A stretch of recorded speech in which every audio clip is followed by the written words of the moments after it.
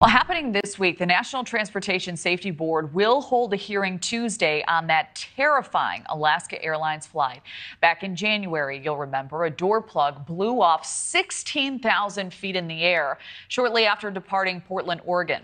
The plane was able to land safely with passengers, thankfully, and crew members, they only experienced minor injuries. And since then, Boeing has been under intense scrutiny, facing increasing calls for major changes from airlines and regulators.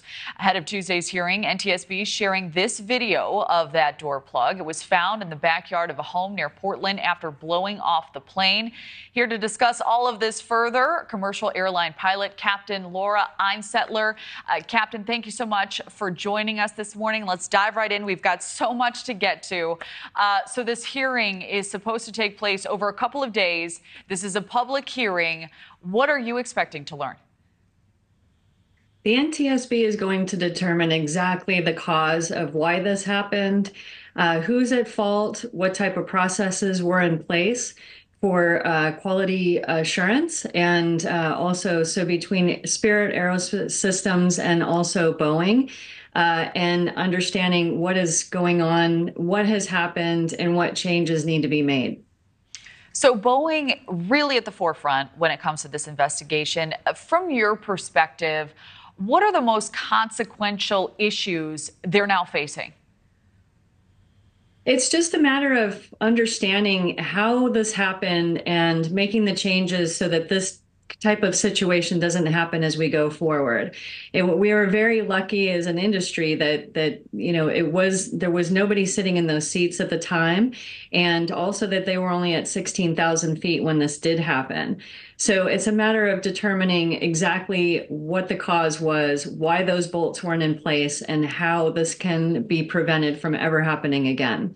So what's interesting here, the NTSB releasing those images we outlined of the door plug. This was for the media ahead of this hearing. What do you believe the purpose was behind that move? Were you able to glean anything from those photos that maybe told more of the story here? Well, it's just understanding who and how, from a quality perspective, how did this happen? Obviously there were quality issues at the facility for Spirit Aerosystems, and then having that aircraft fuselage at Boeing, and then the work that they did with the rivets in order to, access those rivets by taking the door plug off and then not restoring the bolts. So what happened there? Was there a different type of a checklist, that was a kind of a side checklist that wasn't really the approved FAA certification type checklist that normally that they would use to make sure that everything is as it should be? So from a passenger standpoint, I'm thinking about what are the changes that are going to be coming from all of this. Are you anticipating any specifically that will work to ensure passenger safety in the future? Well, absolutely. I mean, changes are being made already. There's significant differences as it is. As it stands, Boeing has bought Spirit Aerospace back again. They were originally part of Boeing, and they were branched off many years ago. And so now bringing Spirit and a lot of the contractors back in-house to keep that quality control, and also the processes that they've implemented to just have that extra set of eyes. Obviously, too, with what's happening with the government, they've also mandated a third party to be able to just oversee those different aspects of quality control. All right.